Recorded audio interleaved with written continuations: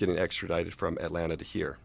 And so I go into this area, and I don't know anything, you know, and this black guy in the psych ward is like yelling in this module, you know, like, anybody want to learn how to play chess? Anybody want to learn how to play chess, you know? And I was like, hell yeah, I want to learn how to play chess, right? So I walk over, I sit down with this fool, and he starts showing me how to play chess. But it's a black guy at a black guy table, and I'm a white guy.